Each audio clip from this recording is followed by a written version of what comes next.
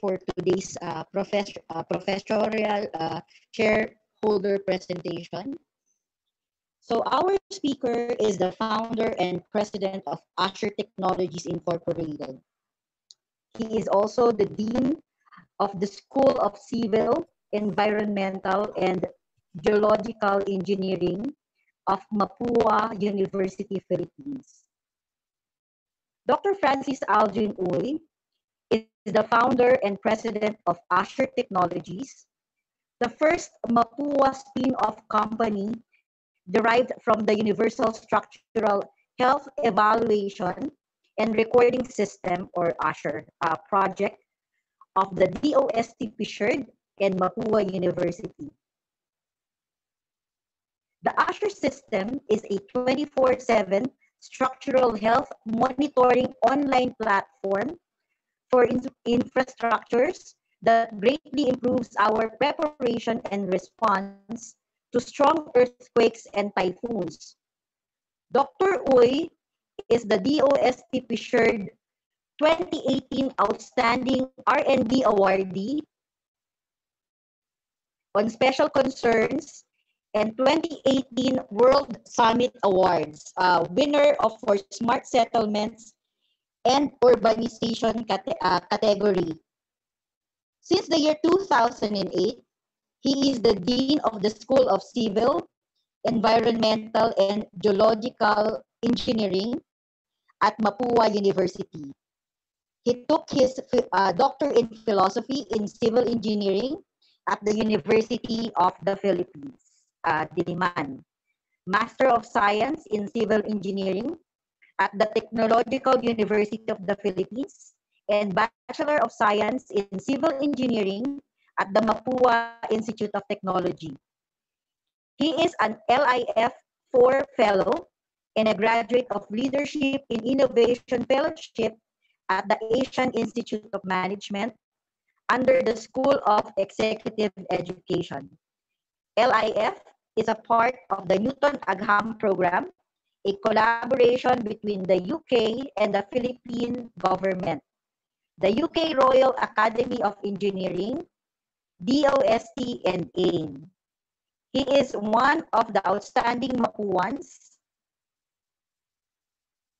In 2015, he is an awardee in the field of academe given by the National Association of Mapua Alumni.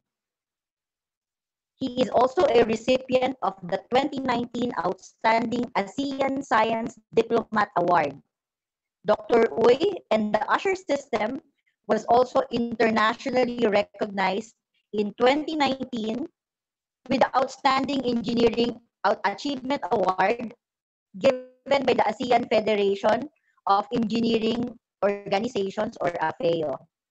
He is one of the 2019 Manila Water Foundation Engineering Excellence Prize awardee. He was awarded with the David M. Consundi Award for Engineering Research in 2020, given by the Philippine Association for the Advancement of Science and Technology, or PhilAS.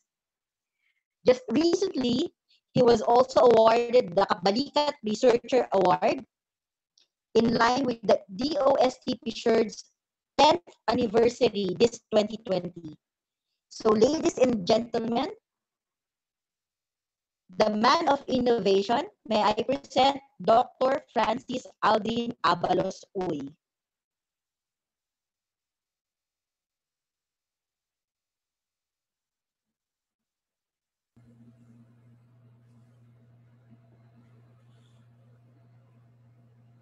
Good morning to everyone. First of all, I would like to thank the management of the administration, management of PUP for giving me this opportunity to share with you today what I call an enlightening journey in ushering a safer and more resilient Philippines. Again, I'm Dr. Francis Adrin Uy, and I'm the founder and CEO of Usher Technologies, and I am also the Dean of the School of Civil, Environmental, and Geological Engineering at Mapua University. Now, since this is a journey, I can say that my journey started when I realized and accepted what you call leadership and innovation. Two important words: leadership and innovation. Let me start by talking about leadership or leaders. Who are leaders? Leaders, we say, they inspire people. They they are catalysts of change. They are visionaries. They are successful people, trusted people. Okay, and leaders, we say, there's legacy. So who are they? Well, each one of us may have our standards when it comes to who are leaders. Now, some may say Bill Gates, especially people in technology like myself, Steve Jobs, and maybe for those in in politics may consider Abraham Lincoln, okay, Mahatma Gandhi. Okay. So maybe those who like showbiz would consider Oprah to be their leader. And there are a lot of people in present and in the past which each one of us may consider to be a leader. So again, leadership is all about commitment, about responsibility, about passion, about principles, determination, about your purpose, about values. These are a lot of big words about leadership, but it's important for us. It's important for us to understand the meaning of leadership. Let's talk about innovation. Now, this is a table of the most innovative countries way back in 2018. As you can see, you have South Korea, you have Sweden, the second, Singapore, you have Germany, you have Switzerland, you have Japan.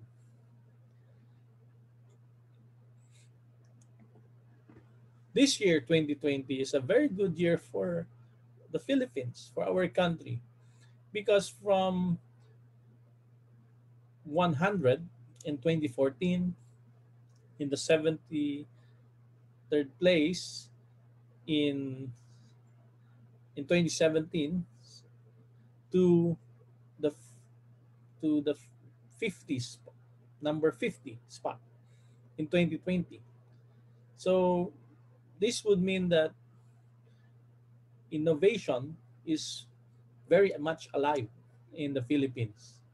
And if you look at also the other rankings, then you will see that there are a lot of countries in the Southeast Asia that are really really moving up this the rank of in global innovation. So again, currently or this year, Philippines is at the 50th rank. But of course, you have other countries in Southeast Asia like Vietnam, who is in the 42nd or 42 and rank 42, and you have Singapore, which is rank 8. Okay, Brunei is number 71, Thailand 44, Malaysia 33, Indonesia 85.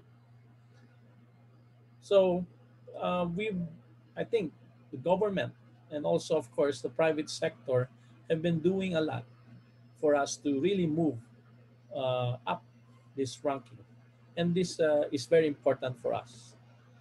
Now, if you look at the the startup landscape in the country, so you will see startup companies in the area of rideshare and delivery, in digital transformation, in e-commerce, and of course, education, finance, services, in tourism, marketing, communications, healthcare.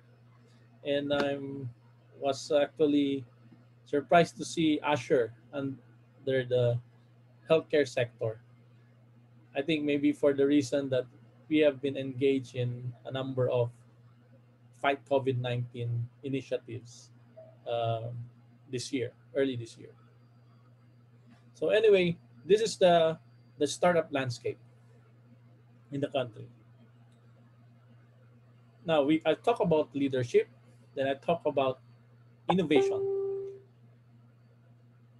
But if you look at all these startup companies, all these successful companies like Facebook, Apple, mm, SpaceX, okay, Amazon, behind, or actually not behind, but the ones leading these companies are great, innovative leaders. So we have a lot of top leaders in innovation.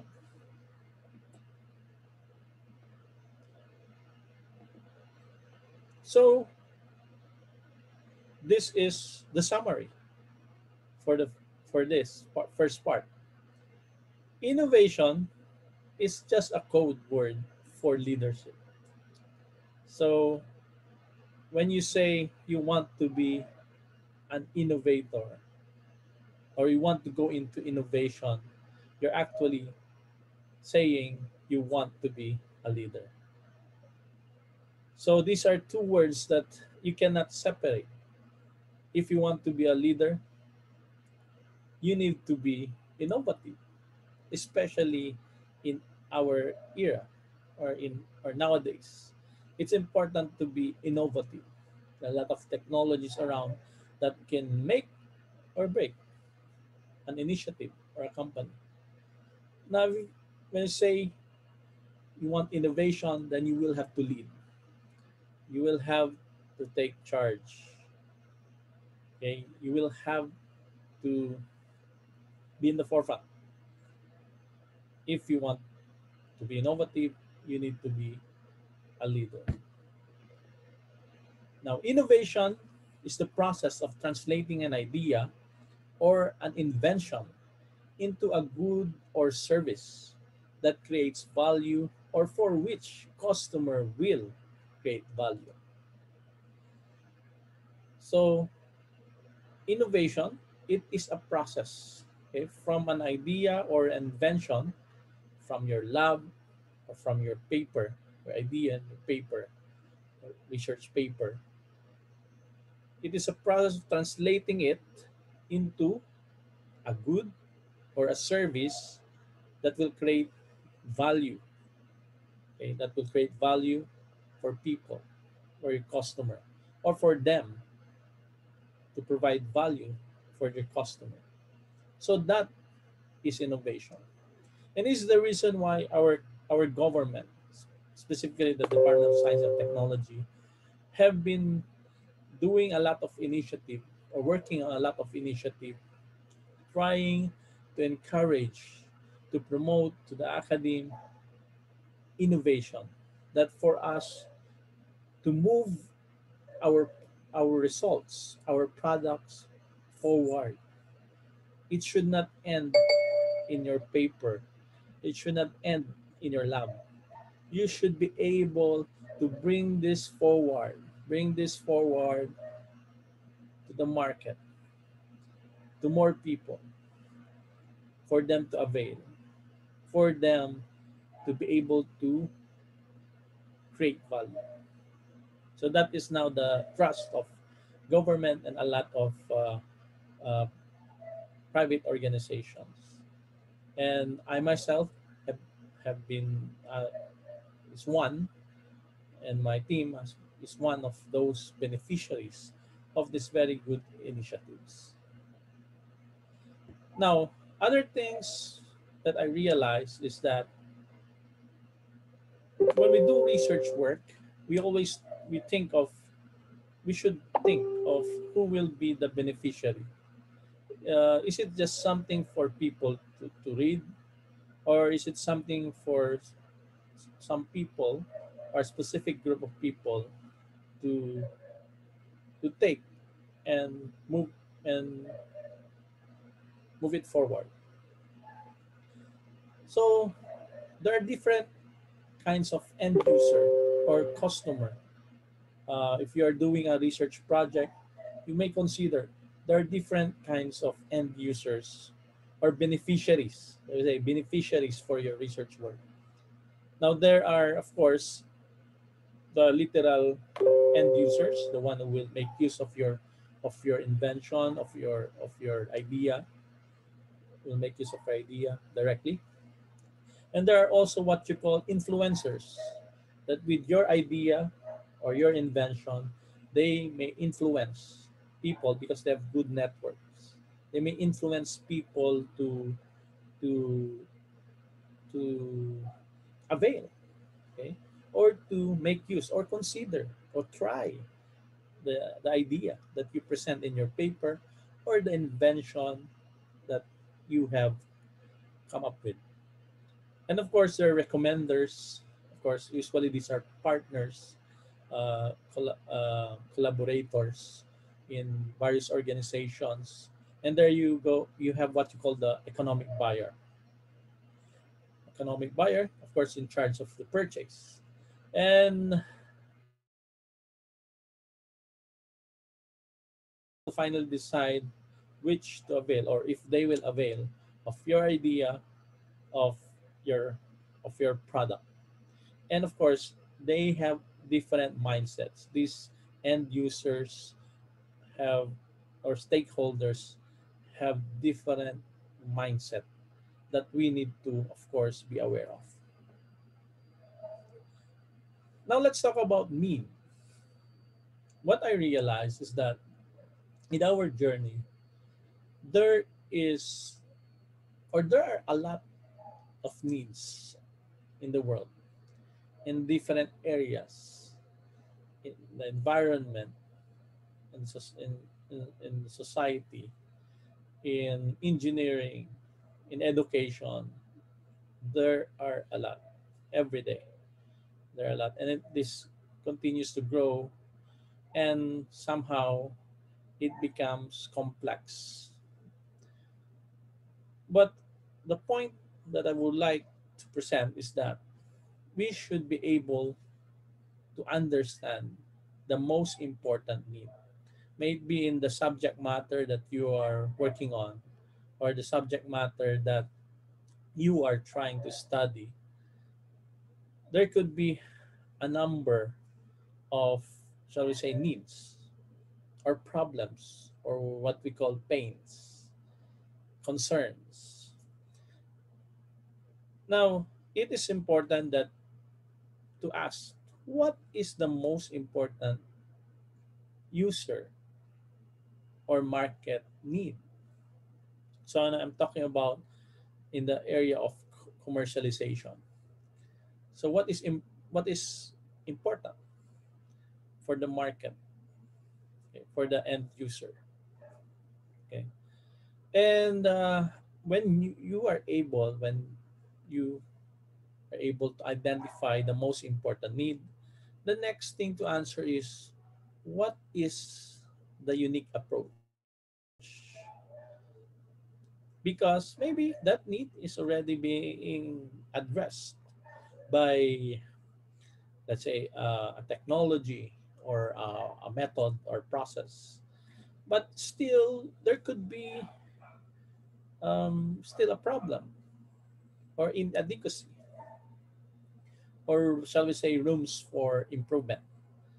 So with you being an innovator, what is the unique approach? And maybe this is what or this will be what you would like to test in a research study, or what you would like to evaluate, and will be the result of your study. So what is your unique approach? Then with this unique approach, you ask, what are the specific user advantage? What is the advantage of using your approach or the approach that you propose with what are already being used or considered? What is the specific advantage? It's important there should be an advantage. You have a unique approach, then there should be a unique advantage. And of course, the last question will be, how does this advantage differ from the competition? How does it differ from your competitor? How does it differentiate you or your product with the other product? What is the differentiating factor? Okay, so when you present an idea, this is a very useful framework. We call the NABC. So first, you can say what is the need. You state what is the need. Then after that, you state or you say what is the approach. What is your approach? And then the next one is, with that approach, what's the advantage of using your approach? Would you be able to save materials? Will you able to save resources, time? You can do it faster, um, or you can do it better. You have better products result, and of course, your competitive advantage. So this can be used actually in any other um, presentations, wherein of course it's important for you to have a framework so that when you present it, you follow this framework and it will be much clearer for your audience. So NABC. Another thing that is important for us to understand when we are working on an innovation or in the area of innovation or commercialization for our research product is what you call the Maslow's hierarchy of needs. So I asked a while ago, what is the most important need? Now another thing to understand is that people or end users may have their uh, different or vary. Their needs could vary. Okay, it could be different from one person to the other. Okay, so Maslow says that, of course, the bottom is your physiological needs. And this has something to do with food, the basic things in life that we need, clothing, shelter, okay, air, water. Okay. Then, of course, the next one will be about security or safety, personal security, which is usually employment, resources that are available for you. Of course, safety that includes health, and of course, your property. Then we go up, and it's about love and belonging. Okay, that means your need is about friendship, intimacy, having a family, sense of connection. Then moving up, self-esteem,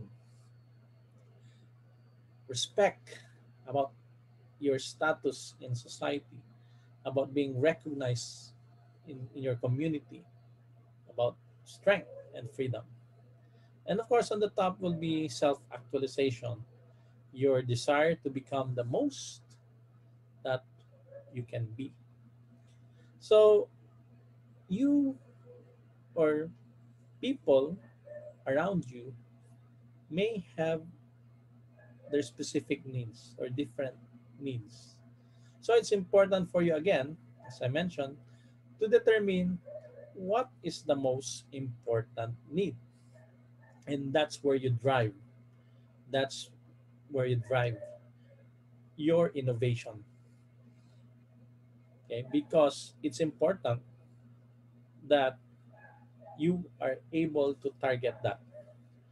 Because if you really want that, you will have a result in your innovation um, uh, um, innovation activity endeavor, then it's important for you to understand when you talk to someone, you may need to have a different approach, a different strategy, because some people may not really need um, physiological, the physiological aspect. Maybe they want something about being recognized in society. Then that's where you develop your approach. Okay, so it's important for us to understand there are different kinds of needs. There's a hierarchy of needs. Now, another thing in the journey that I realized is that people avail of things because of two things. Yes, it's there: hope and fear. Okay, so you avail of, say, a new cell phone because you hope that with that cell phone you are able to do a lot of more or more things when it comes to, I mean, social media, okay, like Facebook or Twitter. Maybe it improves your your activity. You buy a shoe, you purchase a shoe because hopefully that will help you perform better um, in the court, say basketball. That's why people buy a lot of or purchase uh, Air Jordan, even if Jordan is no longer playing. But people thinks and hope that when they wear that shoe, that brand of shoe, then it will somehow help them improve their game. A lot in many aspects. There's just always hope. When you buy something, you hope for something. You hope it will make your life better. You hope it will improve your performance. You hope that you do your job better. Okay, hope. On the other hand, it could be also because of fear. Like now, people would like to avail of a lot of people would like to avail of a vaccine because of our fear with the COVID-19. Okay? And maybe um, people would, of course, um, especially in health, um, you take certain vitamin, okay, because you fear that, of course, you don't your health, okay, will deteriorate. So you need something to to improve, okay, your condition of your body, okay. Um, well, especially for, of course, it's about security, about safety and security products. Mostly the reason why we avail of those security and safety products is our fear. Our fear that maybe someone will get into your house. So you avail of a security system. So hope and fear. And actually this is being used by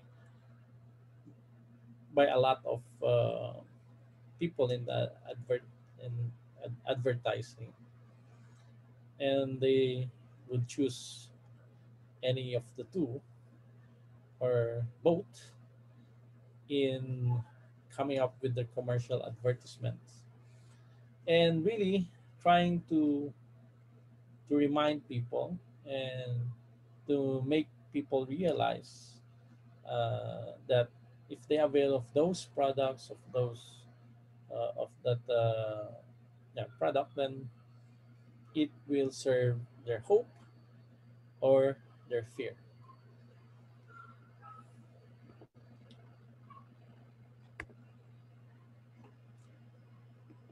Okay,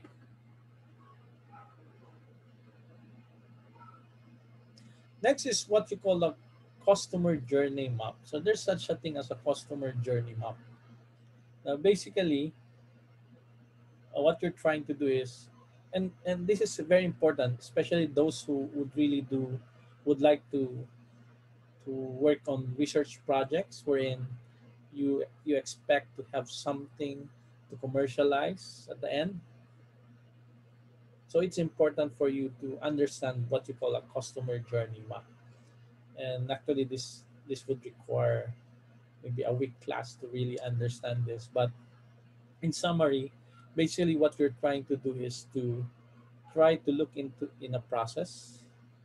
Let's say let's say how people, for example, uh, in our case now, how people avail of, let's say, their grocery. Okay, how they avail of those of their grocery. So if you look at the problem now, and really you can really look at a number of points wherein maybe innovation would really come out or will be identified or would result. So if you look at the process from the need generation, yes, we need to buy our grocery maybe every week. But the problem now is that we we have this pandemic, so it's different. It's not like before that you can just go out anytime you want. So the need generation is there. You need to buy a products, your grocery. Then the initial consideration is, okay, maybe through social media, you post ads. Okay, you post ads and for them to check out your online shop or online grocery store. Okay, then that's the initial consideration. They saw someone will see that ads or will of course be engaged with that ads. So that's the next part, the engagement, the first interaction. Okay, then of course when they engage in that, then they evaluate. They see if they have those products there, their grocery, the list that they are interested to buy or they need in their homes. Okay, and that's where innovation would come in because maybe a certain area would require a different mix of products, say for an, let's say in different it will be different from another area, or maybe you would like to focus on a specific line of products. So there you have to understand uh, the need, let's say based on location or maybe in their practice, or I mean uh, the how people say uh, purchase groceries in a certain area, or it could be a different classes or segment, market segment. Then of course if they like the product, they like your product list, and maybe they purchase, then you deliver. Okay, how long do you how much time do they need to wait? Will they wait for a week, or maybe for a day, or same day delivery? So that's also something that you could look into. Of course they use your product and hopefully they get authentic products. Okay, and they will be happy uh, with the transaction that they had with you.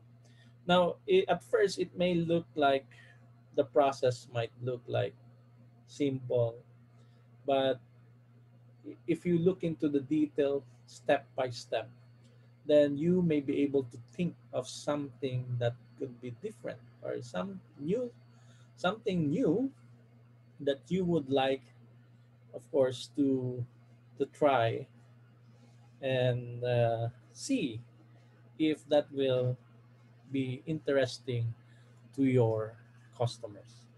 So the customer journey map is basically for us being mindful of the process a customer, okay, undergo, okay, in their engagement with you or the product that you provide. So it's important for you to understand this as early as the research work, so that when you this or the some points, important points, will already be taken care of as early as the research uh, stage, the customer journey map.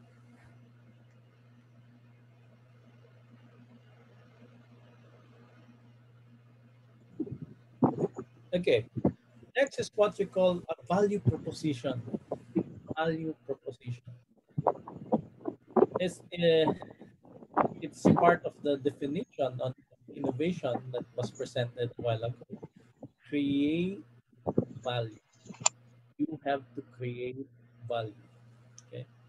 Now, value comes when you understand what you call a value proposition canvas. Okay. On the right, you have the jobs to be done. Then you have the pains from by doing those jobs. What are the pains? Then what are the gains? What would make your customer happy? What would make their life and job done easier? Okay. And of course, as mentioned, the pains are the troubles your customer or the end user um, experience. And with that, you will have to identify or determine what pain relievers can you provide. Pain relievers, how can you help the customer? How to relieve the pain? What problems can be eradicated? And on top, with those gains, of course, you need gain creators. What can you offer your customer to help them achieve their gains? Okay. Now, at the end, once you answer all of these things or identified all of these things, then you will have the product or the service. What are the products and service you can offer your customer? And you will be able to identify the value proposition, your value proposition.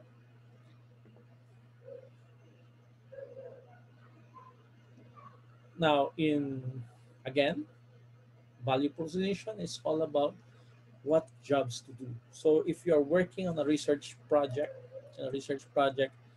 you try to ask yourself again, why am I doing this project? What is it for? Will it help someone to do his job better? And what is that job? How does it do they do it conventionally or currently? How do they do it? So that's the job to be done. Then of course, looking at the the the current technology, the current state method or process that is being um, used, then you will identify the pain points. Okay, you will identify the pain points or the needs, and there will be a number of needs. Okay, there will be a number of needs, and of course, again, going back, there are hierarchy of needs. Again, there are different needs for different stakeholders or end users that you consider. Then, of course, when you say pains, yes, those are needs. So, on top, you say gains, basically, these are wants. Okay, so it would be good if you will be able to address the pains and also you are able to provide the wants. Okay, the wants.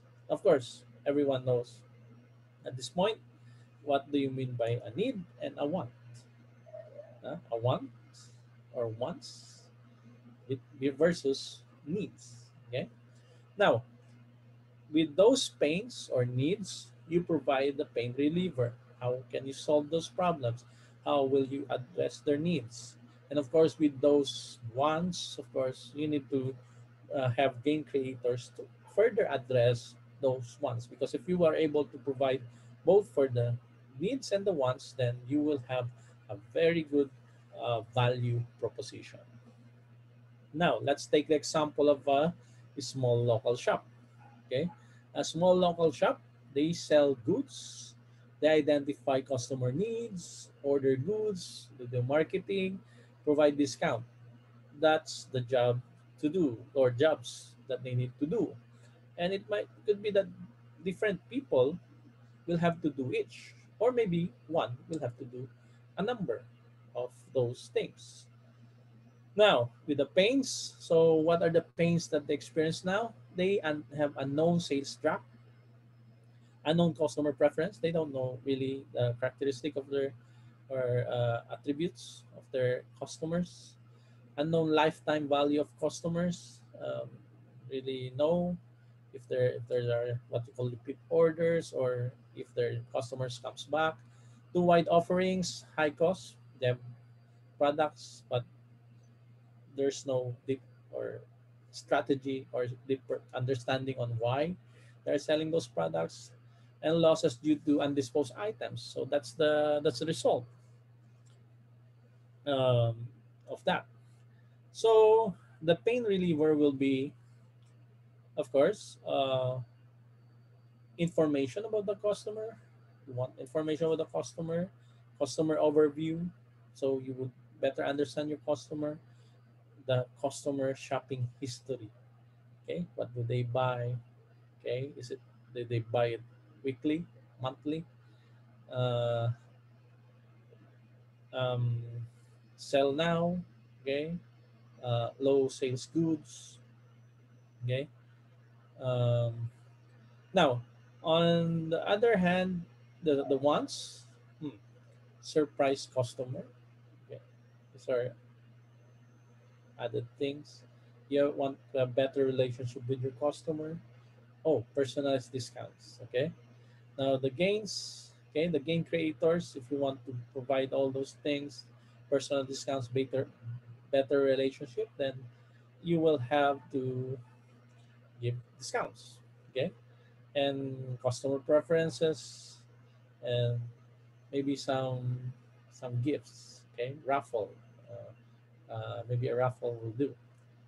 Okay, and for you to provide this, to have an information system and provide all those discount and free gifts or freebies, okay, to your customer, to somehow make the transactions better, then you end up with a product and service, customer relation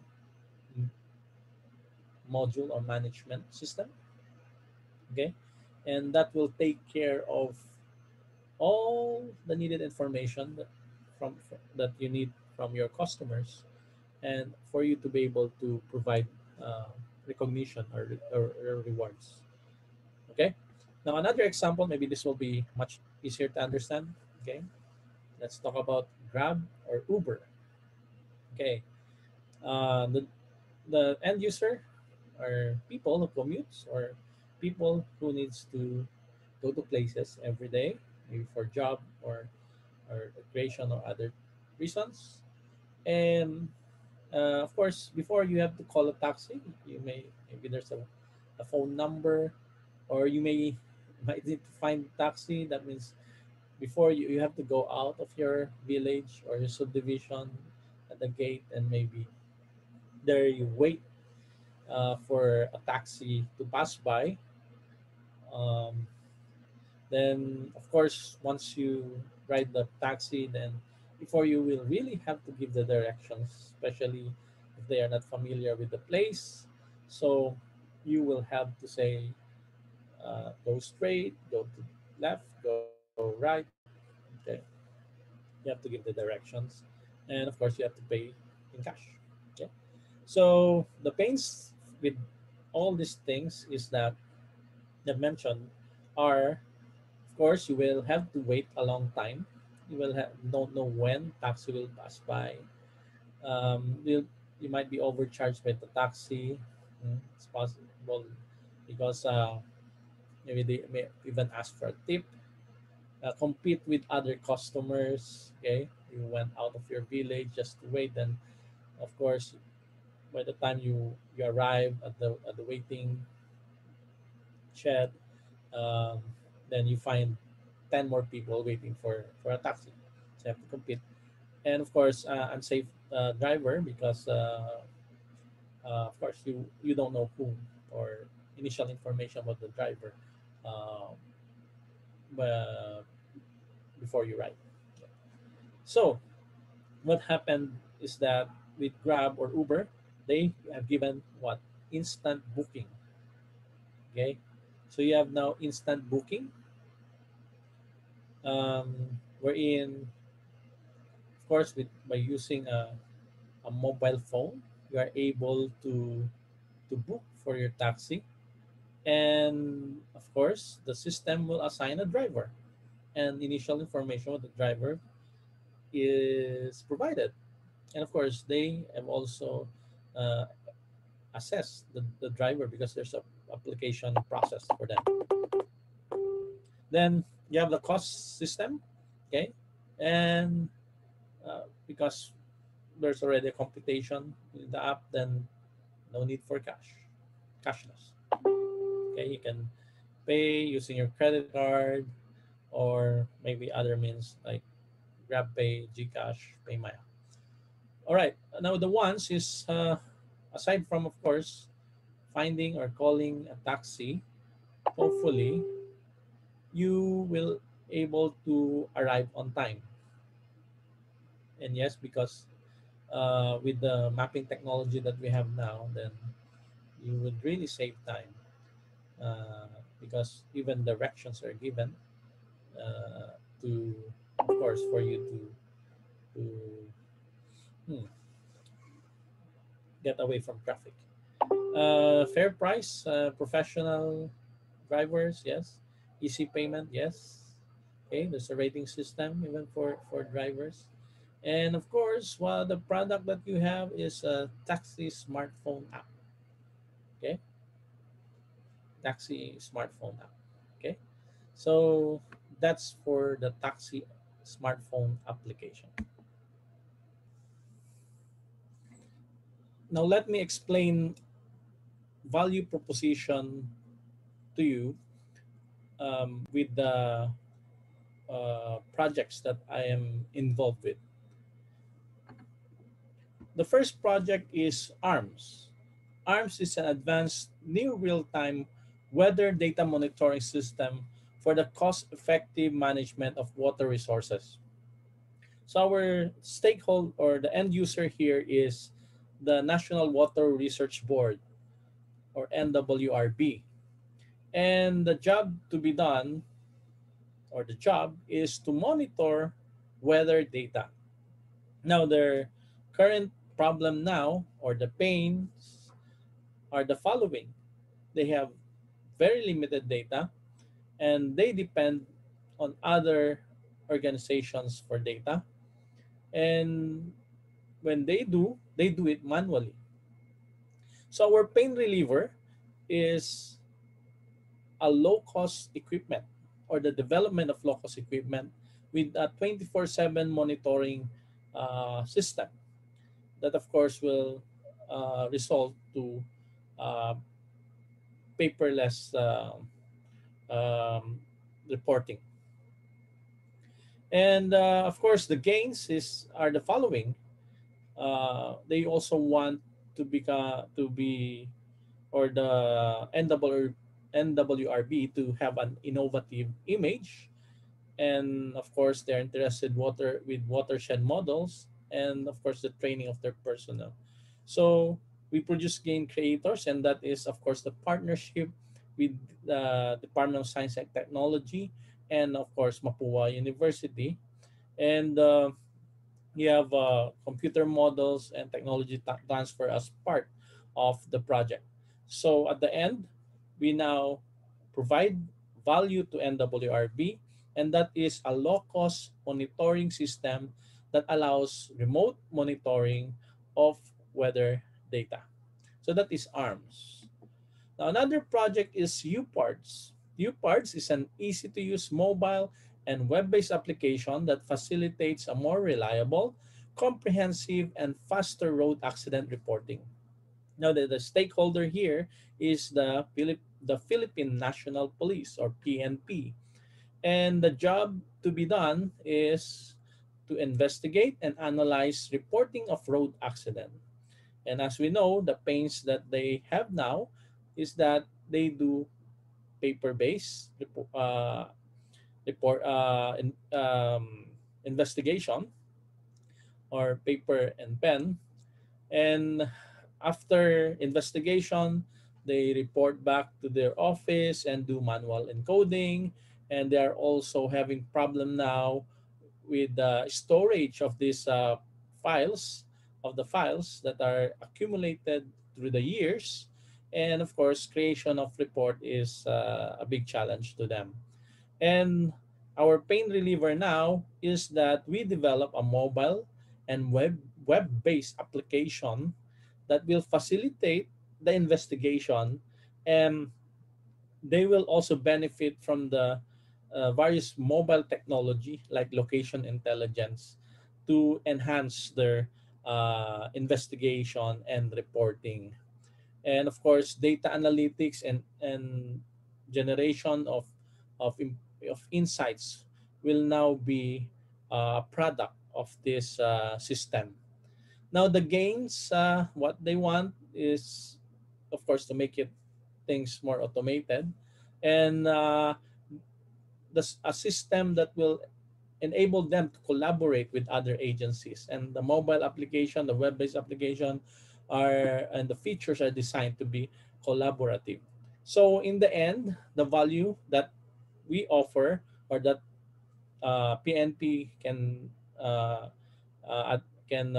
get from this undertaking, is a fast, easy, and reliable road accident investigation and reporting system. That is UParts. Now there's another project. We call it CrowdPoint. CrowdPoint um, is a citizen engagement and good governance platform for everyone. Okay, for everyone, actually, for every citizen. So every citizen or citizens have concerns, have issues, daily issues or concerns, as small as garbage collection, or maybe an open manhole, or maybe there's an illegal parking somewhere. So the pains now is that there is no direct communication. We don't know really whom to report to, who can really address our concern. You just put it in, uh, or post it on Facebook, and hopefully someone will notice it, and or maybe uh, um, a lot of people will look into it, and hopefully it will reach the right person. Uh, of course, but that would uh, uh, not be and there will be no assurance for every report. And of course, concerns will remain to be unresolved. And the pain reliever now is, of course, a mobile application, mobile and web-based application that will facilitate easy reporting, and it could provide validation and ticketing system for the government, and case updates and notifications, so that the reporter, the citizen, will be able to know the update on the report that they have submitted.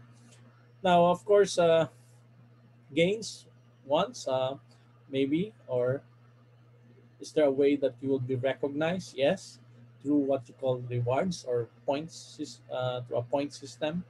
And the reward points can be converted into, let's say, a free ticket to ride the bus or the MRT, or maybe ticket for the cinema. And at the end, you have now an easy reporting platform for everyone. An easy reporting platform for everyone. Okay, that has something to do with citizen engagement and good governance.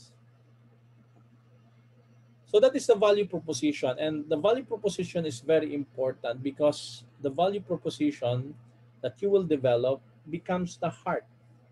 It becomes the heart of your business model. Okay, the business model. So it's important that you develop this value proposition. It should be clear. Okay, it should be clear because it will be the heart. It will be the heart of everything that you do, how you model the business. um, it Everything will be, or this will be the center of or of your engagement with your customers, with the end user, and of course on what you do on your part. So if you have seen a business model canvas, so this is a very simple illustration of what a business model canvas. As you can see, you have the value proposition, the center. Um, on the right side of the screen, you have the things about customer relations, about the customer, who is your customer, what segment of the market really is your customer, how do you develop relationship, how do you connect with your customer, how do you deliver the product or the service to your customer. And on the left side is more of your what are your key activities, what are your key resources, who are your key partners for you to be able to develop and of course deliver your product or your service. And at the bottom and the left, you have of course the cost of your activities, and on the right bottom, that is the about this is about revenue generation. Okay, so this is a very simple uh, illustration of a business model, but we'll not discuss a lot about business model today. But anyway, here's just for you to have more idea about the business model. So as you can see, you have here, say, the Google business model. So actually, they have a lot of things here in their business model. But again, what is important is the center of it. Again, is what you call the value proposition.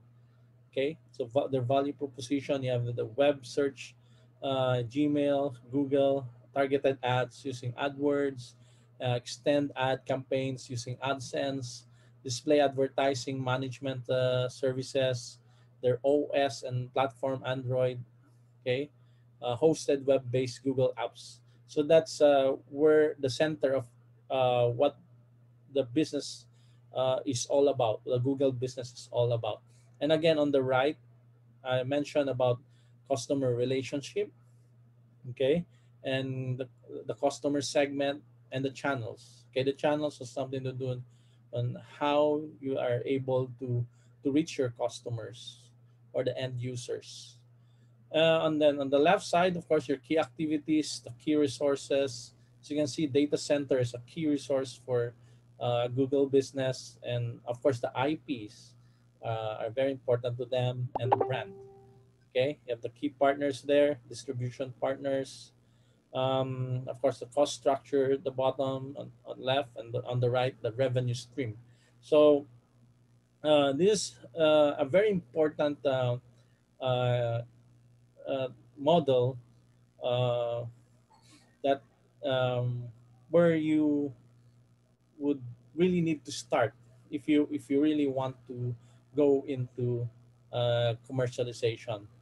It's important that the value proposition is very clear, and from there, you try to think about how you relate with your customer, and on the other side, how you are able to develop, to maintain, sustain your product or your service.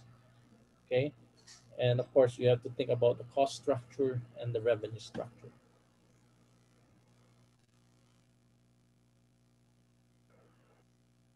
Now, I'll end this thing about leadership and innovation with a video. This is in TED Talk, Derek Siever's TED Talk. Is it about? Is it? It is about how do leaders start a movement? Okay, how do leaders start a movement? Because in my experience, really, like Usher, when we started, it's like no one really thought that Usher would really think that Usher will achieve what we it has achieved until today. It's just a small research project. We have bigger research project than the smart bridge where Usher came was derived. So this is a very important uh, process of enlightenment, which I hope you would really benefit today. So let's watch the video.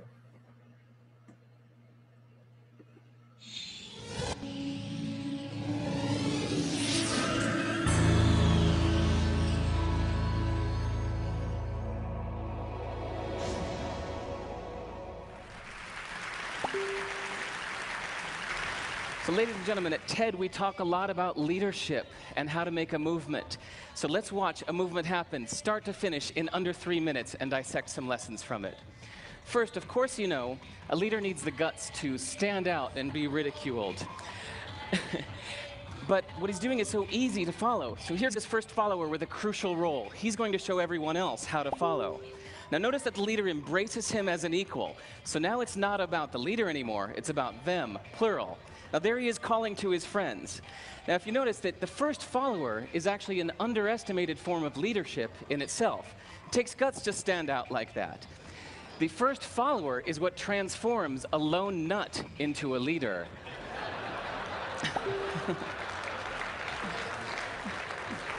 And here comes a second follower. Now it's not a lone nut, it's not two nuts, 3 is a crowd, and a crowd is news. So a movement must be public. It's important to show not just the leader, but the followers, because you find that new followers emulate the followers, not the leader. Now here come 2 more people, and immediately after, 3 more people. Now we've got momentum. This is the tipping point. Now we've got a movement. So notice that as more people join in, it's less risky. So those that were sitting on the fence before now have no reason not to. They won't stand out, they won't be ridiculed, but they will be part of the in crowd if they hurry. So over the next minute, you'll see all of the those that prefer to stick with the crowd, because eventually they would be ridiculed for not joining in. And that's how you make a movement. But let's recap some lessons from this. So first, if you are the type, like the shirtless dancing guy, that is standing alone, remember the importance of nurturing your first few followers as equals. So it's clearly about the movement, not you. Okay, but we might have missed the real lesson here. The biggest lesson, if you noticed, did you catch it? Is that leadership is over-glorified. That yes, it was the shirtless guy was first, and he'll get all the credit, but it was really the first follower that transformed the lone nut into a leader. So as we're told that we should all be leaders, that would be really ineffective. If you really care about starting a movement, have the courage to follow and show others how to follow. And when you find a lone nut doing something great, have the guts to be the first one to stand up and join in. And what a perfect place to do that at TED. Thanks.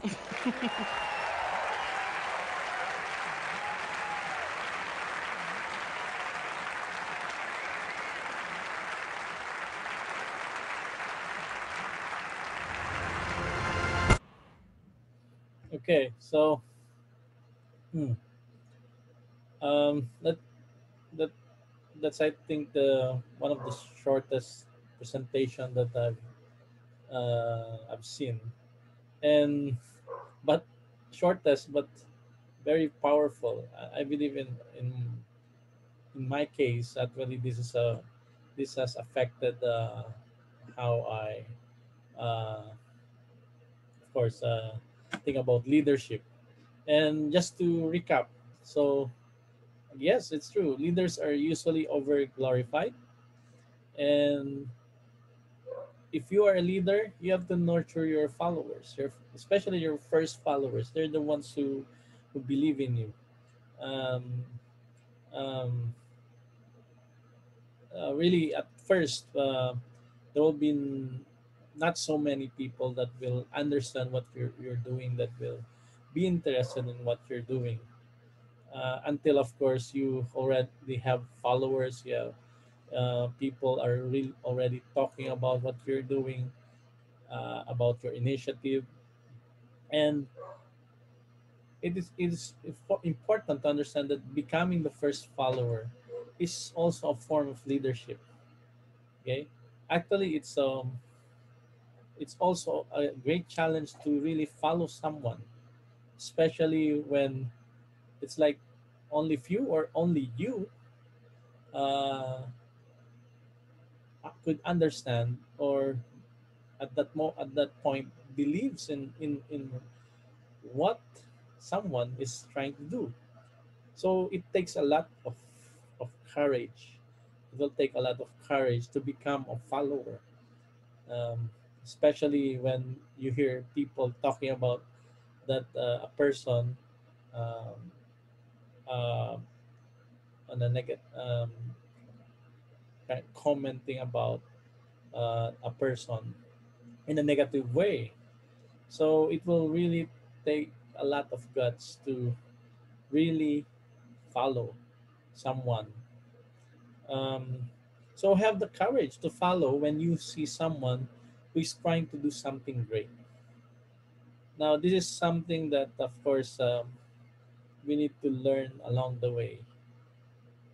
Um, we should have an eye on what could, or something that could be great.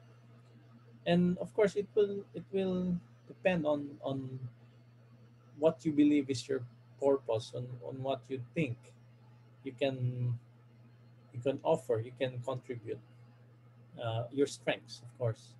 So, um, it's important that of course we need to respect other people's opinion, or their idea, or their initiative in this case. um, because at first maybe we cannot later on, maybe um, they're really coming up with something that is important for the world. And of course, look for that loan up, for when you decide to follow, you have decided to become a leader. So again, leadership is not always being in front. It's not about being always the face of something, but as a follower,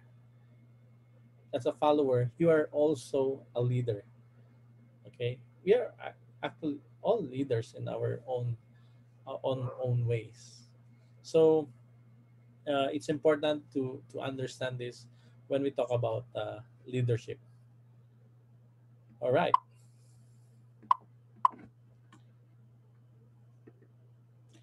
So uh, um, again, going back, so I've been talking about the most important need. Yes, because it's important for us to understand the most important need. Even when we are doing research, there are a lot of things that could come around and would be very interesting to to to address. Um, and but you have to understand that a research project has its beginning and its end, and you would like to pursue and continue doing your research, right? So what I'm just trying to say is that I hope you can identify that most important need, because when you identify that most important need, there will be someone to champion it. Self actualization. There will be someone to support it. Self esteem. There will be someone who will fight for it. Love and belonging. There will be someone who will avail for it. Okay, there's their need, their safety need. Okay, and someone will pay for the bills. That is very important. At the end of the day, someone will have to pay for the bill, or you should be able to generate revenue to support your initiative. So commercialization is not really something bad. As an academician, I can say that it's really about sustainability, about uh, an initiative that can be moved forward, that can be sustained forward, and it's very important to understand that. What else? The composition of your team is important. Usher, the board of directors of Usher, are not all engineers. Of course, I'm part of the board. I have uh, engineer Phoebus Cruz, an electronics engineer, as part of the team. We have engineer Don Santiago, who is a computer engineer. Actually, we are all from graduates of the same university. And you have Mr. Claro Sablan, who is a who is a business graduate at De La Salle and AIM. And you have attorney George Habacon, who is a lawyer, graduate of Ateneo. And you have our finance. You have uh, Jolo Martirez, who is an accountant, seasoned accountant. Because in reality, in a business, you it's hard. You cannot be all engineers. Okay, someone will have to take care of the legal aspect of the business. Someone will have to take care, of course, the business administration side of the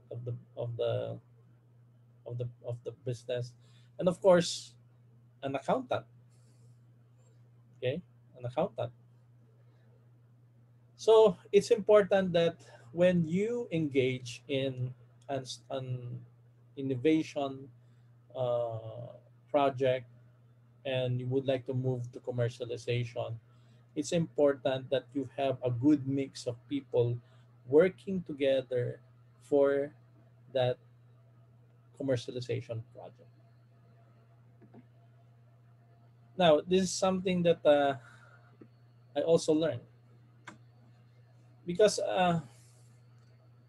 as an academician, I mean, having a position in a school and being able to write papers, present papers, local and abroad, it's like the dream come true. Yes. And I never thought that I'll be, of course, leading a commercialization project, which is the first for a university like Papua, since its founding in 1925. But someone told me that if an initiative does not make you feel uneasy, then it is not worth it. Okay. There will be a time in your life wherein it's like everything is all good. Okay. You should worry. You should worry. Because there are still a lot of things that you can do. Okay. So you should not stop. You have to continue to learn, continue to lead. And that is really living. Learning, leading is living. So and commercialization project is really an easy. There is a lot of risk. Even now, we're taking a lot of risk. But of course, you will have to believe in your cause, in your purpose, in your team. You have to believe in your team that you will find success one day. You will find success. Okay, you must strive to become the best. And that is true. The competition is really tough. Okay, like In our case, Usher is the only Filipino-made technology. The rest are of Japanese origin, American, Australian. These are very well-developed countries. They have all the credibility and of course the resources to really be good, to become really good into something. And we just think that the government through the Department of Science Technology have helped us a lot to for us to support us in striving to become the best. And I learned this from no other than Dr. Dado Banatao, who is, of course, a well-known Silicon Valley philanthropist. So he's at Mapua, we call him like the technology legend, okay, technology guru. Okay, so it's true. We must really strive to become the best, because when you offer something into the market or to people, you would really want the best result, okay, and the best feedback from them. Okay. Another thing is that know your rights. Know your rights. You have the Technology Transfer Act. You have laws and policies. You have the IP policy of your respective universities or organizations. But hope that hope that everyone, not just you, will act with justice and give what is due to everyone and observe honesty and good faith. Okay, so negotiations later on, or negotiations are a very sensitive is a very sensitive um, activity, and of course you need to be careful as well, and just make sure that you are doing things in good faith. And of course you also have to guard the process, that of course making sure that what is due will be given uh, to to to all concerned. So um, that's really something that really hard when it comes to to a business, when there is already of course there's already money involved. When there's already money involved, it's a different story. It becomes a very different story, a very different environment. But as a leader, you will have to find ways for people, okay, and for those whom you transact with, to do things in good faith, observe honesty, and of course justice. Okay, so I've been talking a lot about leadership innovation. Now let me um, uh, present to you what Azure technology, or what is Azure um, all about.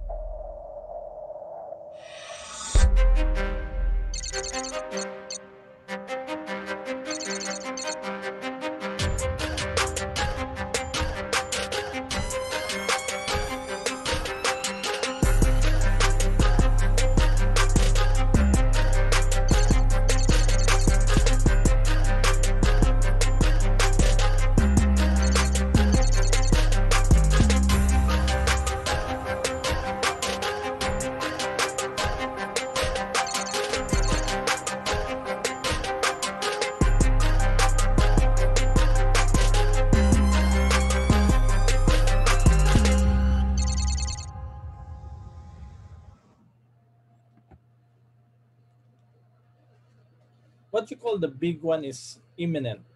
It's not a matter of if, it is just a matter of when. um, authorities, scientists have been reminding us. They've been reminding us that the next big quake may happen within our lifetime, especially here in Metro Manila. This is why we came up with Usher. It's all about saving lives. In 2015, the Department of Public Works and Highways came out with with a circular about guidelines or about a guideline and implementing rules on earthquake recording instrumentation for buildings. And of course, we know that this is in accordance with the National Structural Code of the Philippines. And the National Structural Code, okay, is the reference code for the National Building Code. Now, to summarize, the DPWH guidelines requires us of the following. First is the mandatory installation of what you call structural health monitoring system, or ERI, earthquake recording instrument. And after that, the constant monitoring of structural integrity, data retrieval, interpretation, data storage, and archiving. And this requirement is not just for government buildings, but also for schools, for hospitals, for commercial buildings like malls, for for industrial building, and of course, especially high-rise building, especially our uh, condominium buildings. Now, this requirement is supported by a number of uh, circular like the DTI, DILG, and DPWH Joint Memo Circular in 2019. And also, there is an executive number 52 under the Office of the President. And this create on the creation of a program management office for earthquake resilience of the greater Metro Manila area. There is also, of course, in and following that executive order, you have the DPWH Department Order 75 that is on the creation, of course, of the Program Management Office for Earthquake Resilience. So you have all these policies. There's an urgency for us to prepare for the big one. You have the support of government, but unfortunately, since 2015 and until now, the compliance rate is estimated at less than 8%. 8%. So how can we say now that we are ready for the big one? Well, building owners at first say that the technology is very expensive, and that is true because before Asher, all the products out there are foreign made. So we import it from another country, and that makes it more expensive. And of course, a lot of building owners do not really understand the use because this is a specialized field in structural engineering, which we call structural health monitoring, SHM. S- SHM, structural health monitoring, is not really something new in structural engineering in other countries. Now, how did we come up with the value proposition for Azure? So Azure is a cost-effective 24/7 structural health monitoring system for buildings and bridges that is economical and hassle-free. Okay, it's economical and hassle-free. So if we go back to the value proposition canvas, so let's say you are a building owner. What do you need to do? Comply with the requirement. Comply with the requirement of the government, okay? And that is the installation of the earthquake recording instrument. Okay, now the pain there or the problem is that, as mentioned, it's expensive. It is expensive. All are foreign made. They are highly technical. It's like a box, then what's the use? Wh- How are we going to make use of the data? How are we going to make use of the data? We don't do data analytics. We're not a structural engineer. We don't have a structural engineer. So those comments from building owners. And of course, incomplete solution. Because if you read the requirement of DPWH, it doesn't stop with the installation of the earthquake recording instrument. It requires you to continuously monitor, and you have to retrieve data, okay, analyze the data, interpret the data. Um, the pain reliever that we provided is a low cost equipment. It becomes low cost because, of course, we design it that way, and it is locally made, designed, and manufactured. And using internet, the concept of Internet of Things, we are able to marry it with a web portal system. And this is a 24/7 monitoring web portal system. And we develop number of tools or algorithms that will help analyze data automatically. Okay, it's not just gathering data, but it is continuously interpreting the data based on structural parameters required by your structural engineer. And of course, we partner with a lot of organizations, not just structural engineering firms. Now there are ones that we also identified out of our market validation activities, like would there be insurance, complete compliance service? Can we just talk to you and after that we just receive our certificate? How about an alert system? How are we going to be able to be informed quickly and easily on what to do? How do we respond, especially after an earthquake? So the game creator there, of course, is that we partnership with organizations and top structural engineering firm, and we designed our system in a way that it has a color coding, it has a color alert uh, system, okay, that provides the initial response that is needed, especially after a strong earthquake. So it will make it easier for people to understand what they need to do. Do they need to evacuate the building, or it's safe to stay in the building, or is it dangerous to stay in the building and you need an emergency evacuation? So the end, we develop Usher, an economical and hassle-free compliance solution.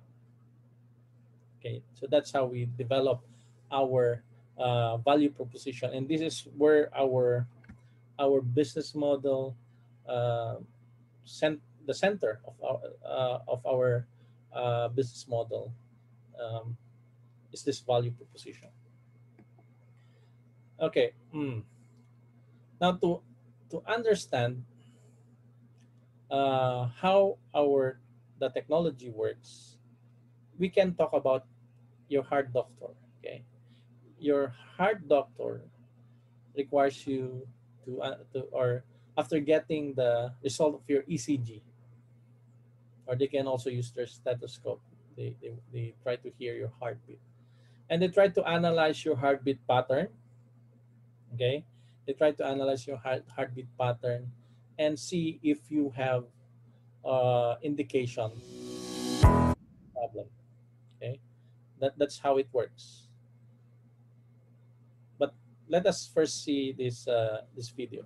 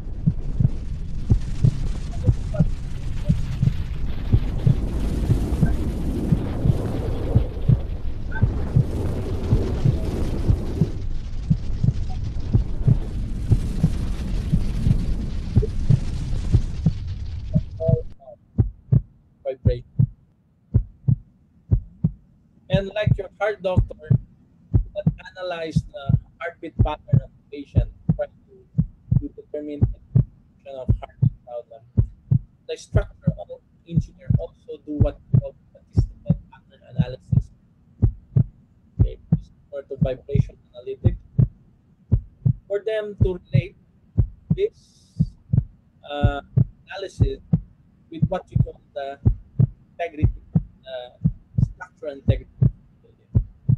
Okay, so that's the basic principle of this technology. Now, as mentioned, structural health monitoring is not really new in other countries, but in our country, I can say that uh, I've learned about this way back 2000, I think about year 2000, with with a group of engineers, and they're trying to make use of vibration data, acceleration data for the analysis of structures. And since then, 2000, I, of course, there are a lot uh, of editions, or what they call updates on the National Structural Code. But only in 2015 that this was made clear, and that's also when the DPW's guidelines came out. Okay, though actually way back in 2014 we were already looking for someone to fund the project. We tried to convince a private structural firm, but unfortunately, they did not believe us during that time. And actually, when we were really getting tractions, they went back to us and asked us if to partner with us, but unfortunately, it's no longer possible because sometime 2016 we were working on the Smart Beach project, and after that we have other projects like the field sims and the dames project. The dames project is a research project with FIVOX, um, and field sims is with DPWH. So um, early or late last year we had the soft launching of Usher Technologies as the spin-off through the support of the fast track program of the Department of Science and Technology, specifically PSHERD. Okay, so um, we hope to continue to do a lot of work on structural health monitoring. We have been publishing a number of papers about the results of our work, and just recently we joined this international organization of structural health monitoring experts. So we really hope to continue learning SHM and advancing our technology. Now the market is huge in structural health monitoring. About worldwide, it could reach about $2 billion. Um, the market here in the country, if you based on our estimates, there are about 85,000 buildings covered or under the requirement for ERI, 85,000. And I said a while ago that only 8% complied. So there's still a lot, not, and it will be a long way. But of course, that's the reason why we develop our own technology, is for us to really be able to possibly accomplish this task, this purpose. And of course, you have 15 countries along the Pacific Ring of Fire that will be needing this kind of technology. You have the ASEAN open market, and one important thing that we really need to emphasize is that this requires long-term engagement, and this is very important that we develop our local technology, because a lot of experience or a lot of developers experience this problem, wherein of course the after sales or the maintenance of uh, this system or device is required long term, okay, engagement. because as you know, the reason why you do structural monitoring is to be able to do proper maintenance and prolong the the lifespan of your structure. Though by design, uh, it is 50 to as much as 100 years. The lifespan of a building or a structure. So it requires long-term engagement. And this is how we position Usher in the market. So we put it in a position that, of course, it is economical and yet economical, and it provides additional features that will be very beneficial with our um, building owners. So aside from the cost, the the unit cost that is much lower than other ERI. And the costs here are for the unit cost and installation. We also provide other features like, of course, the web portal, and one important or differentiating factor for us is that we develop our own structural health monitoring module or reporting module, which is very important, especially after an earthquake, because you don't just want to gather or record data. You would like to automatically analyze it in relation to the design or the model, the structural integrity of your building. And of course, for people on the go, especially structural engineers trying to that are in charge of the structures, important for them to portably or on the go, by just using the mobile application, they will be able to access data. And the official pool of a structural engineering firms is very important because they're the ones who, at the end of the day, will have to do the work and a decision for structures if they are still safe to be used or occupied. And of course, it's also important that, of course, we continue research and development, and that's a good thing for Usher because we have local R&D, and also everything is or the product is manufactured locally. Okay, since we started, actually, Usher is very young. We just started full operation in February this year. And unfortunately, of course, we were affected also by the COVID-19. But still, we are happy to note that we already have servicing, provided Usher and providing service to 9 private buildings, um, 17 government buildings. Uh, we need to, I think there are about 20 that already have at least finished 17 buildings. And for government bridges, we have already installed the units for 6 bridges and 4 more. That's the total is about 10. So, so that's really something important for us to, so that we will be able to show that we are really up to this task of providing this system um, to build for buildings and other critical structures like bridges.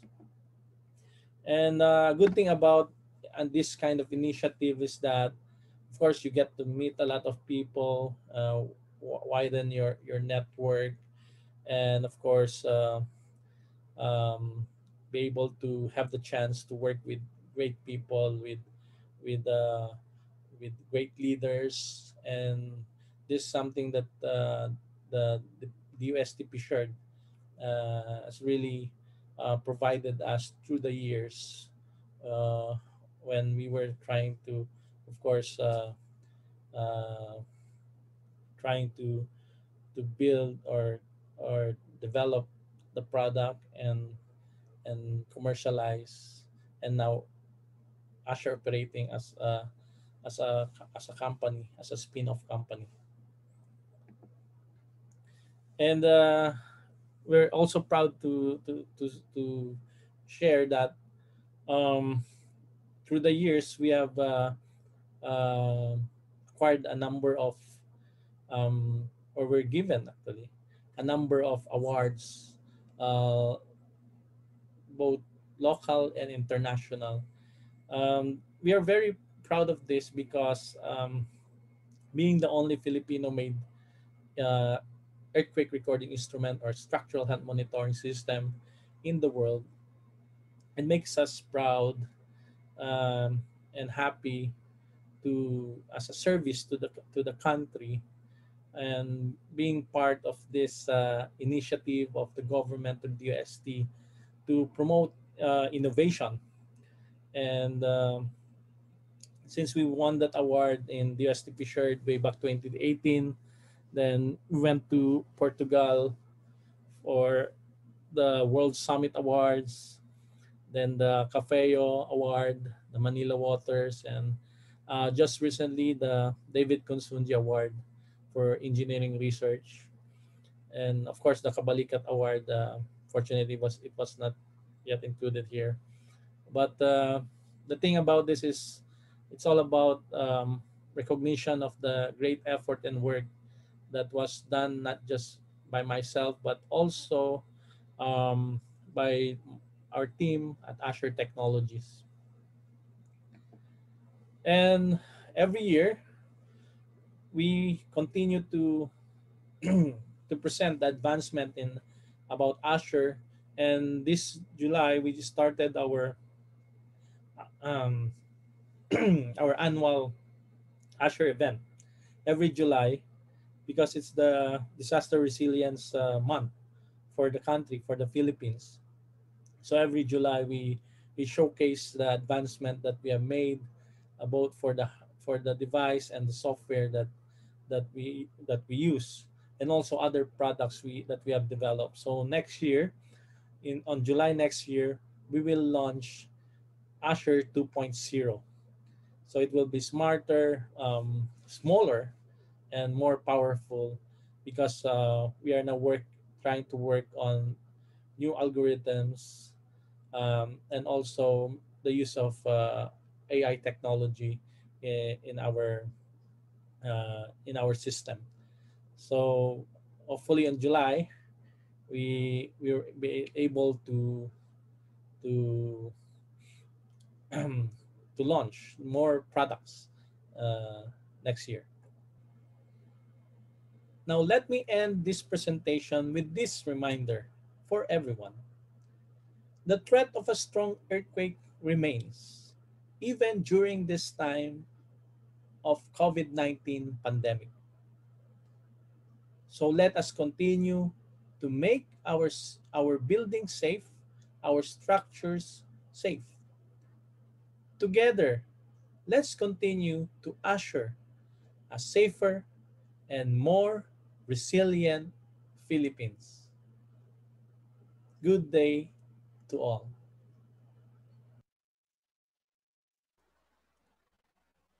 Okay, thank you, Dr. Uy. Um, to borrow the words of also Dr. Dado Banataw, he said, to borrow and replace Dr. Banataw, he said that we Filipinos already know Morning to hardship. everyone. First of all, It is time for us to learn success, and we can learn success through embracing a culture of innovation, and also by we can also learn success by asking experts um, in different fields, and that is the reason why we are now opening the open forum for everybody, all the participants, to ask questions to Dr. Uy, who luckily is with us today. Okay. Hi, good morning. Good morning, sir. The Morning. first question came from one of our faculty members, Engineer Labartini, and she wants to know how much is the needed capital to start your innovation into business. And there is a follow-up question from the Bicol University, Engineer Carl Peralta, asking if 580,000 pesos is viable enough to start your business. Okay.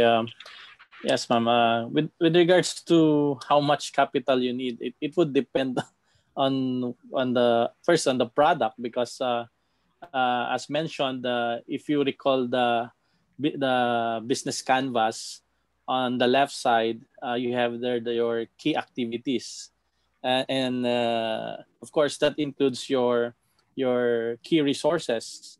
So it would depend on the initiative. Like in our case, it is heavy on hardware. That means manufacturing. So it is very significant on our part, because it requires you to do manufacturing, and not just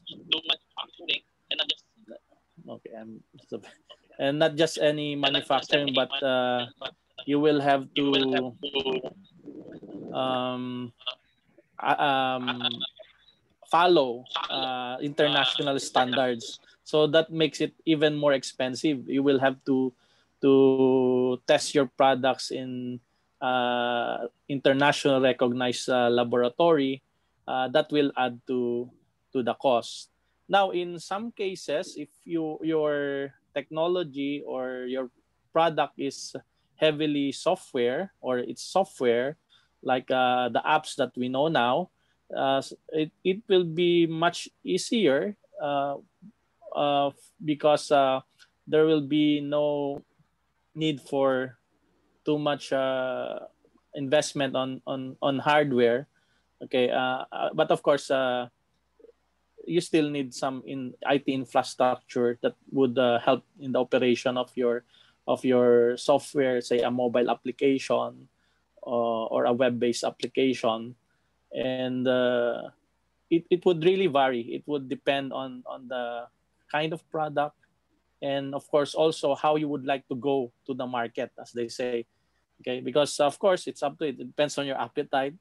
If you just want to take it slowly, and versus you want to really make an aggressive impact in the market.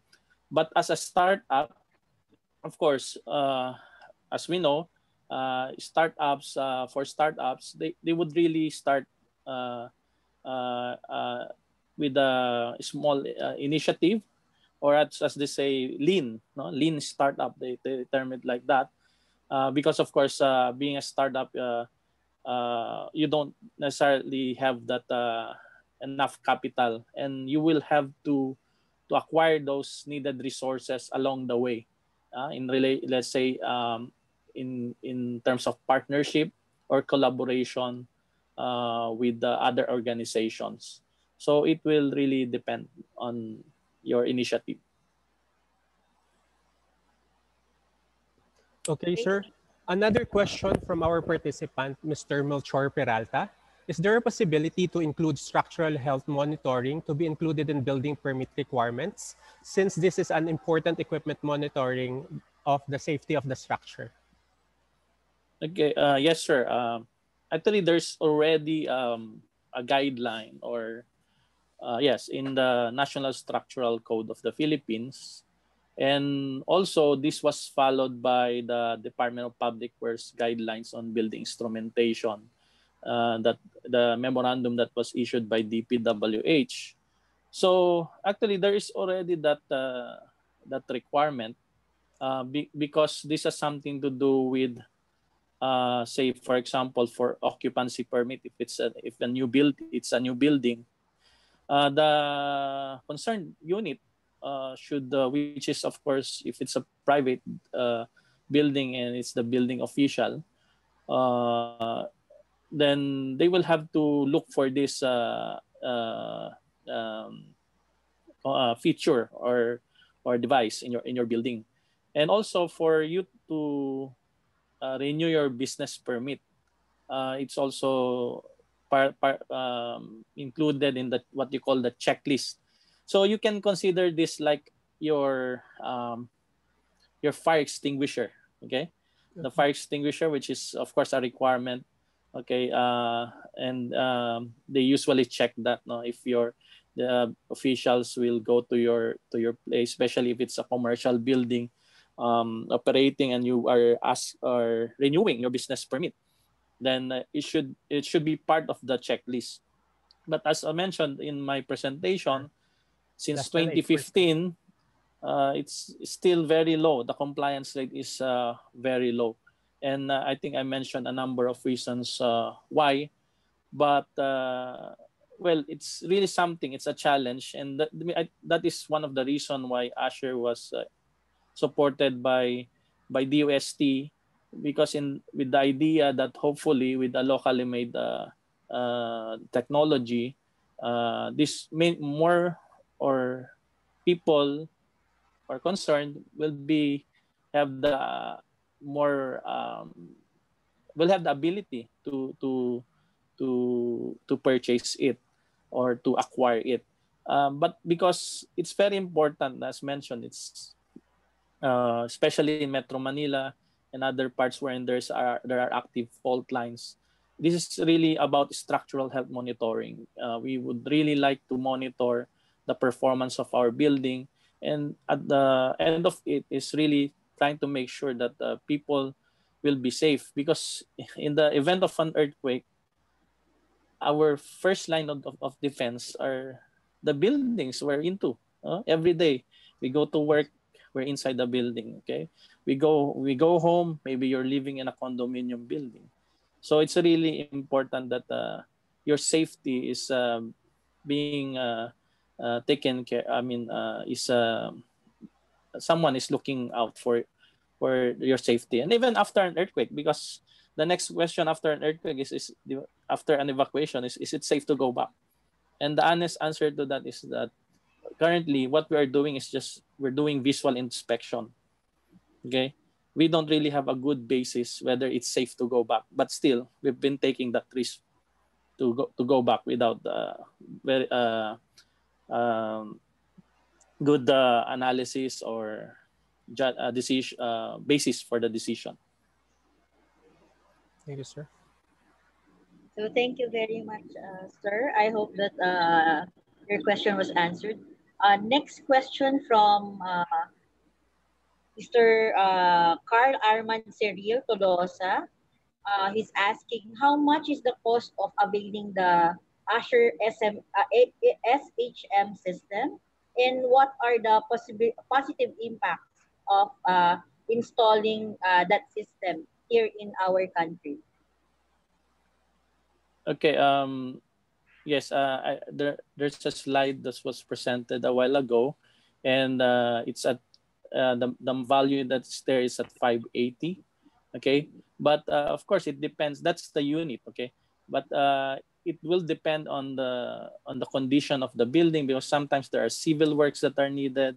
That is part of making it operational, and also other services, like sometimes, or actually most of the cases, we have a lot of buildings without plans. Okay, the building plans are usually missing, and especially for government buildings. And maybe this is also the reason why we should go for other technologies like BIM, Building Information Modeling, that is being advocated by Dr. De Castro, because it's really hard, because that will require you again to do the as-built or coming up with the plan, and then also the structural models are not there, so you will have to do the analysis again from scratch. So this really adds to this to the cost of really putting up a structural health monitoring system, no? An effective structural monitoring system. By the way, installation of the device, that's not the end of it. Okay, that's one of the things that I would like to clarify, that when you install the device, the job is done. No, installing the device, and also have the importance of having a structural model with it, because that's your baseline, the design of the structure presented by your model. And basically you're comparing the actual readings with the simulations that is produced using your structural engineering software. And in time, you'll be able to further understand that, okay, because of the data that will be generated in various events. So the importance of it is that really structural health monitoring, it can help us determine if there would be, there are, one is, of course, the reason why you have this structural monitoring is that there are factors that it's hard to really determine and measure from the design to the construction. Okay, that's another reality. Okay, that's a reality, especially in the Philippines. The design, yes, it's of course it's based on the standards, the codes. Okay, that's good, but the question is, well, was it well constructed? Okay, the construction method, the materials that were used. So there are factors there that are really hard to measure, and that's also something that is also possible in structural health monitoring, because there you will be able to determine the actual performance of a building. And also we are looking at, in some of our upcoming researches, we're going to look at what you call aging of structures, using the data that is derived from these instruments.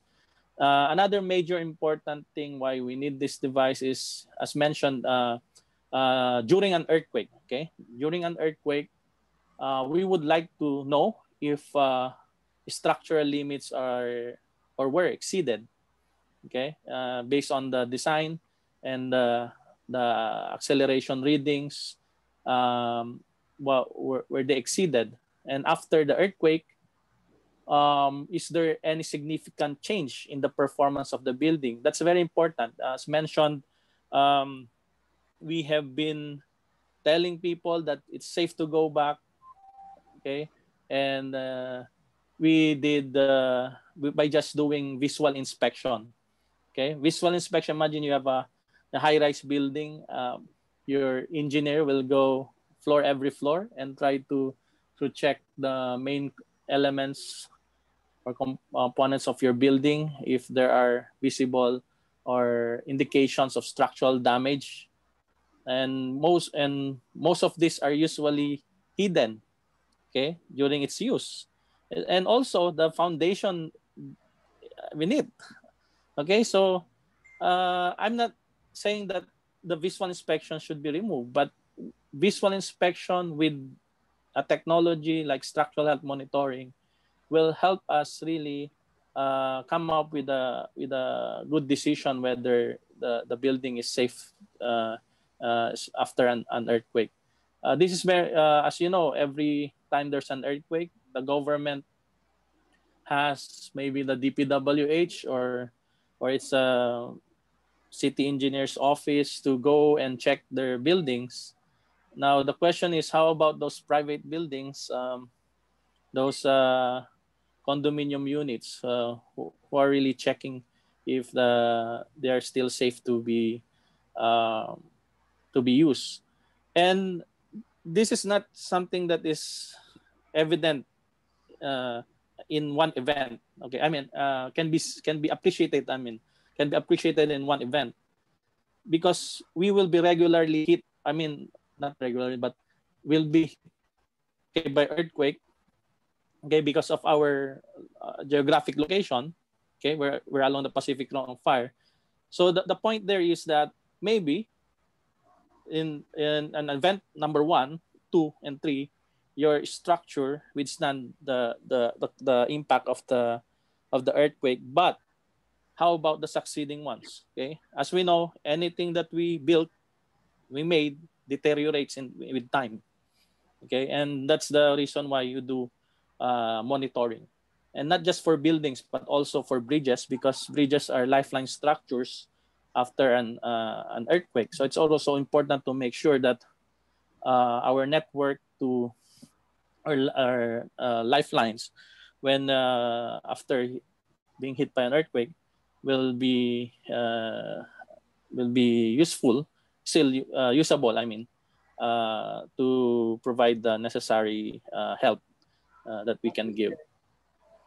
One of our audience wants to clarify if this system is 100% cloud-based, and he's asking if it could be integrated in the BMS, and also wants to know if there would be a data breach uh, on it.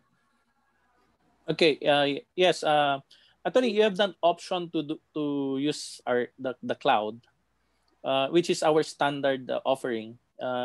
The web portal is a standard offering for our Azure units. Okay, you need not to ask us to develop. We already developed one, and another unique feature of our web portal is that it doesn't just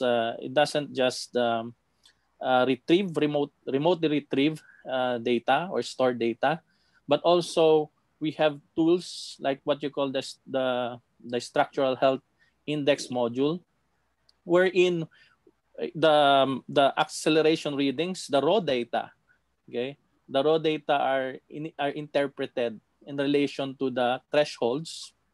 That's one, the structural thresholds, if they were exceeded during the earthquake. Second is that the performance of the building after the earthquake. Okay, because of course at a normal condition, we have a data set for that. Then after that, we compare that with the data set after the earthquake. Of course, looking for significant difference. No? Significant difference would mean that maybe the structure have suffered structural damage during the earthquake. So, and other parameters like even building resonance and other important parameters or that would help the structural engineer really better understand the situation of the building after the earthquake.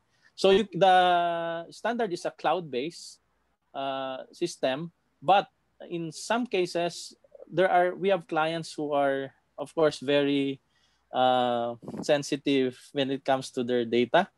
So yes, you can also have your own data set center or server, no? If you would like to, and remove it from the cloud, that's also possible. That's a good thing about our system, is that it is flexible depending on the need of the client. Now in the breach, of course we do the necessary precautionary measures for security as any other IT company, a company that provides IT products. Okay, but of course, some people always find a way to do the breach and breach systems. But of course, that's part of our job is to continuously guard our system from that kind of app. Okay, sir. Thank you. Thank you. So one last question. How do you manage the risks of using the Azure system? What do you mean the risk on? Information technology risks. Okay, It's like that 100% cloud based monitoring. Sometimes yes. Maybe sir, it's the data security risks in the cloud. Yeah. Yes. Well, the data security, we have our IT unit to do that, and as I understand, of course, the security measures that are necessary for any IT in system is being applied.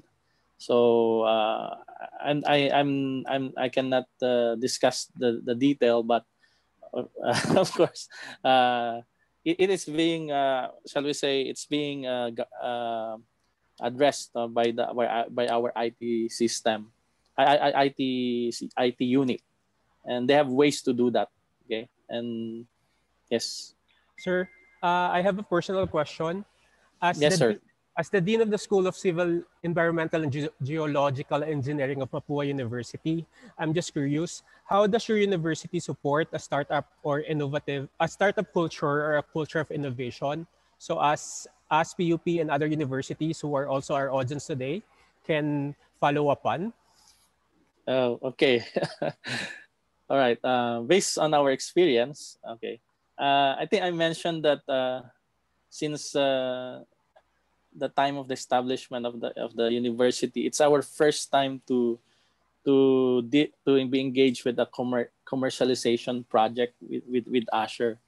So because Mapua has been really a teaching institution before, and we recently, or maybe maybe at least 10 years ago, we decided to go to research. Okay, then the Asher, when Asher started with a project called Smart Bridge, and it is just a small project. Actually, it's just a small project compared to our other research projects at Mapua. But that's where um, it's no one.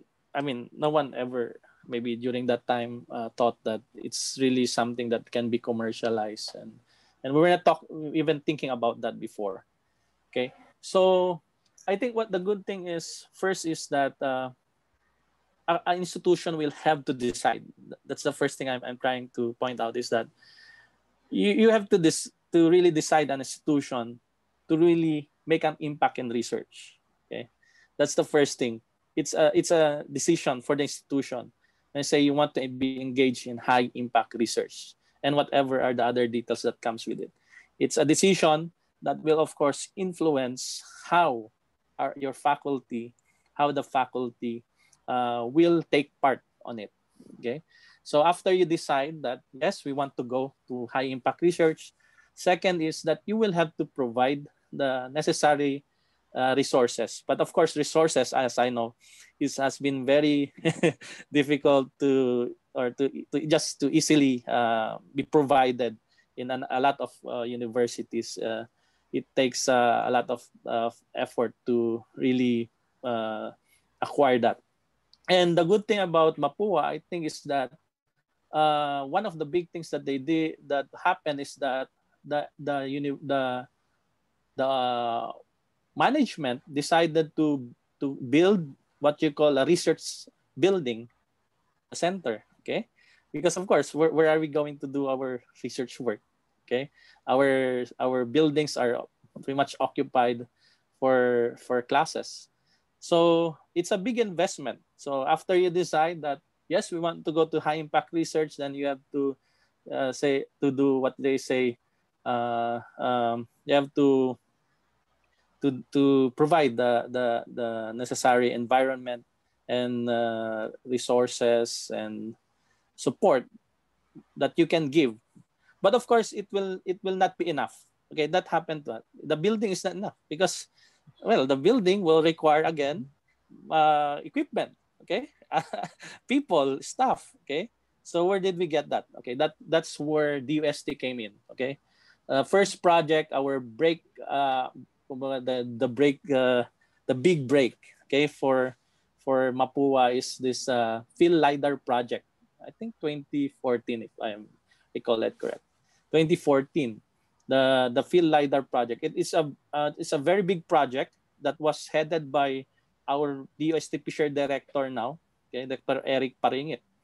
So he was the project, the program leader, because we have a number of project leaders. The good thing about that project is, I really appreciate that project, is that you have UP being the program leader for that. Then you have project leaders from universities in different parts of the country. So it was a very good initiative, and altogether we tried to accomplish the research project. So that's where in some equipments, okay, were acquired. So external funding, okay. If your internal funding is not enough, then you will have to go for external funding, okay. And the good thing about external funding nowadays is that even like DOST has been very active in providing this to us. It's just a matter for us to, of course, show that we are capable of doing the research project. Of course, there's a point when you have to compete, because you have to compete in a nation and for the grant. And as long as, I think what I see is that as long as you have a good uniqueness of your project is very important, and the impact of the project is very promising. I think you will not fail to get support from the USTP shirt. And of course, there are other agencies, like I think CHED came up with the CHED Picari. Of course, we're also one of those grant, the CHED Picari, and also there are a lot of international organizations now who provide external grants. Okay, now the rest will be up on how you manage. Okay, after you have all those things, you will have to manage. Okay, when you say manage, of course, going now to the portion of commercialization, well, it depends on it's important that you have an IP policy. People or researchers should know their rights and the conditions that before any research project. Okay, because you will never know. Like I mentioned, Smart Bridge is like just a small project. We have field LiDAR, we have other bigger project. Okay, and you'll never know which one. Okay, which one of those projects, no matter how small it is, will really be successful in commercialization. And even now, I'm not saying that actually Azure is totally successful already. Not yet. We're trying to get some kind of a milestone where we can say that yes, we are. But what I'm saying is not yet. We're moving to that. So management is another important thing, and the sustainability, how you sustain the motivation. Okay, the motivation and the drive of your researcher is very important, because when you lose that, okay, negotiations are it's very sensitive because there's something to do with economics. Okay, but of course, as I know, a lot of us academicians sometimes just really want our results to be used and be of help to other people. Okay, so I hope that we continue to motivate and sustain innovative environment in our respective institutions. Yun po. Thank you, sir. Medyo mahaba. Pasensya na po. Thank you, sir. Ma'am Jo? Okay, so with that, thank you very much, Sir Uy, for that talk and clarifications on the questions of our participants this morning. At this point, if you have other questions, you may send it to our official email, the pchls@pup.com. So we could send it to Dr. Uy, and we could get back to your questions if you have other clarifications on his presentation. At this point, may I call on the Dean of the College of Engineering, Dr. Remedios G. Ado, for the awarding of the certificate. Ma'am? Yes, can you hear me? Yes, ma'am. Hi. Okay, good afternoon, everyone. So Polytechnic University of the Philippines, this certificate of recognition is given to Dr. Francis Aldrine Uy in grateful acknowledgement of his distinguished and invaluable service rendered as guest of honor and speaker in the Science, Engineering, and Technology Professional Chairholder Lecture Series 2020 with the theme An Enlightening Journey in Ushering a Safer and More Resilient Philippines, given this 29th day of October 2020 at the PUP Main Campus, Santa Mesa, Manila, Philippines. Signed, Dr. Manuel M. Muhi, University President.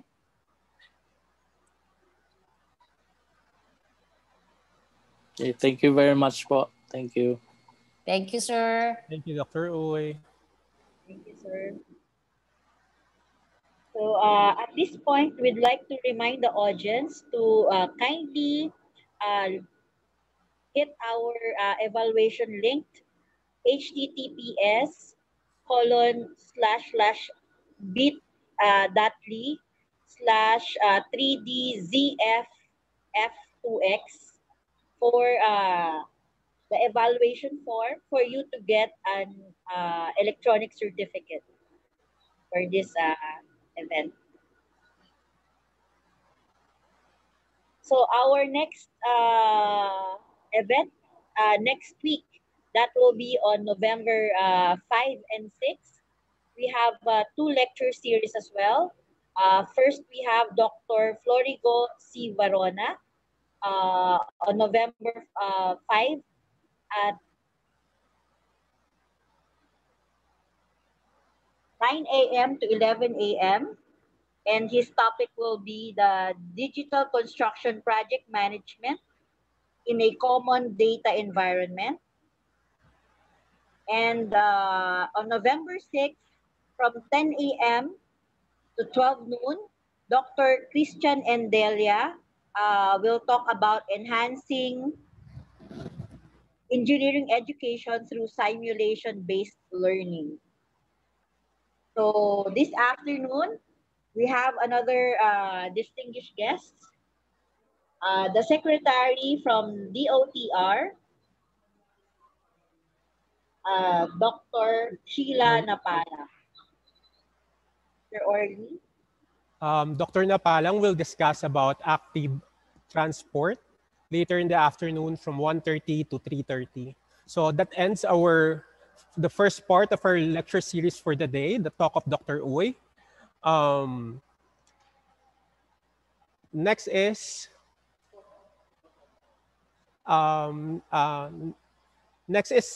we will play our PUP hymn, but please stay put so as we could have a photo op after the PUP hymn. Thank you.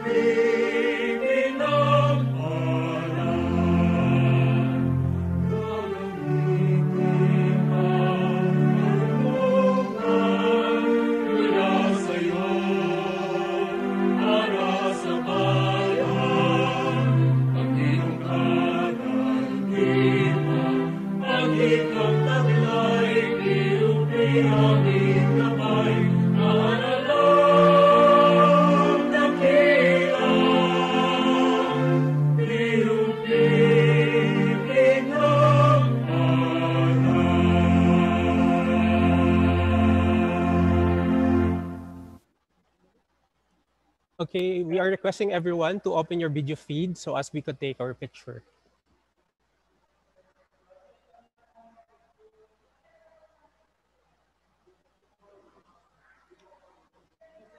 Sir Joseph?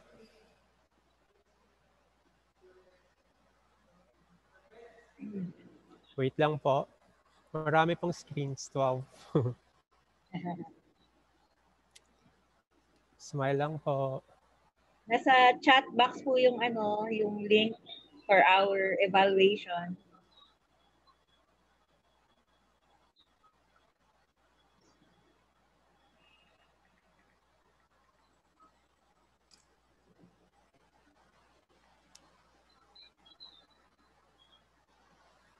Okay na po?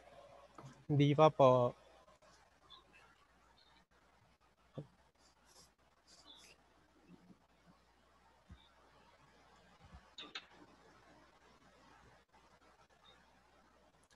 Smile po.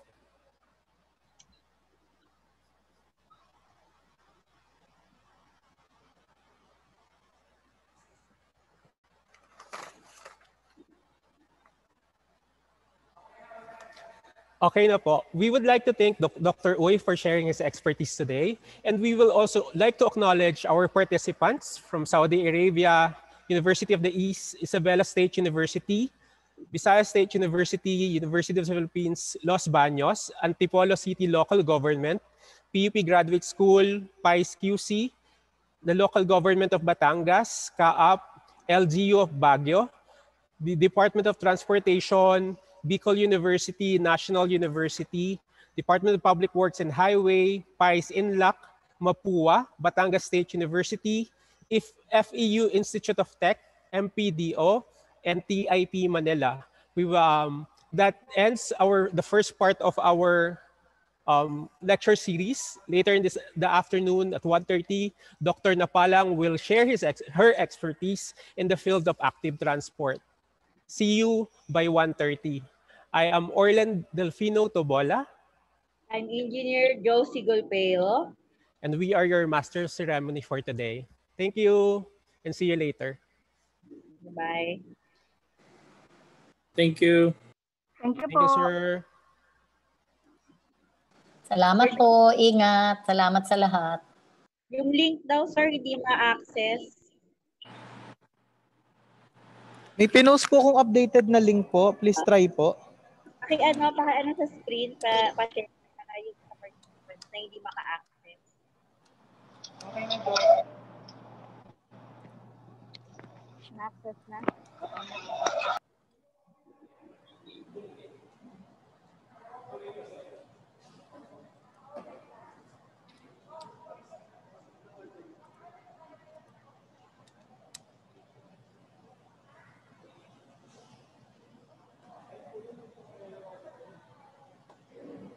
Okay naman. Na-access naman po yung link. Mabagal lang po talaga.